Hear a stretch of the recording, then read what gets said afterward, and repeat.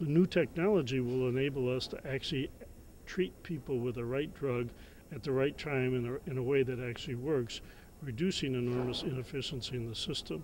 So while there's some challenges in the capital markets today because of economic recession and credit market crises, and challenges in the way we deploy healthcare today, we're going to change in the next few years everything there is about healthcare, from 1,000 years of people getting sick and being treated relatively poorly to a world at which we basically maintain your state of wellness. That's very exciting, and we're right in the middle of that change.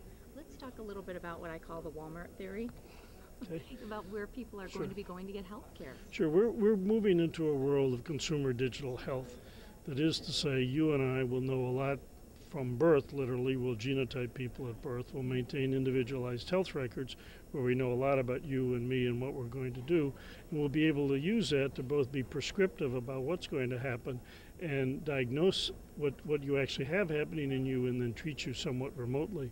So if you think about going into the Walmart stores of the future, you'll walk in the front door, you'll drop a little body fluid onto a BlackBerry-like device onto some smart chip. We'll do a bunch of analysis. You'll buy your groceries, you'll buy your color TV, and on your way out, you'll put on a T-shirt with some probes and sensors so that we can monitor you. You'll know a fair amount of information about what's wrong with you. You'll have some pills or some medicines, and we'll move consumer health care to the individual at a consumer-like Walmart, CVS, Target kind of level.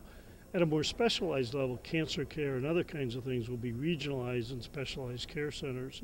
And so we'll move the emergency room today, which is kind of America's health practice, back into the Walmart stores at a consumer level with much more effectiveness, often managed by health practitioners or nurse practitioners, not necessarily by doctors. And so we'll move doctors upscale, if you will. So we're going to live in a couple of years into a very different healthcare world than the world that we live in today. It sounds very fascinating, and some people might say it almost sounds like science fiction. What do you say to people who are like, gosh, that just sounds so far away? Well, we went from a computer world where we had boxcar-sized computers to computers that we carry in our pocket that have enormous power.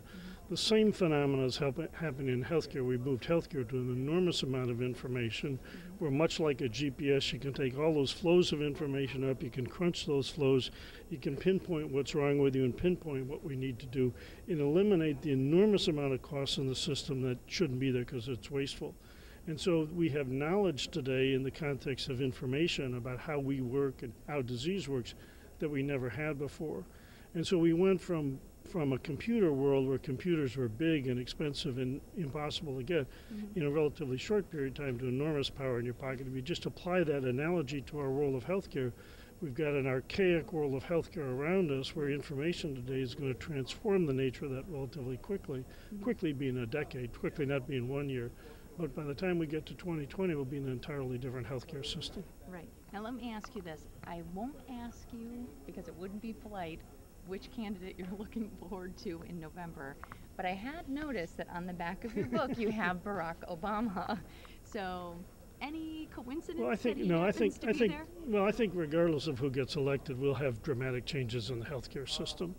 I think both candidates recognize that we have a giant problem in the healthcare system. They have different ways to pay for it, but that's really only a part of the issue. The real issue is how dramatically we're going to use the entrepreneurial community to create new solutions, new delivery mechanisms at one level, new innovations that change the nature of technology. And so regardless of who wins, we're going to see massive change from the administration that we have today. Thank you so much.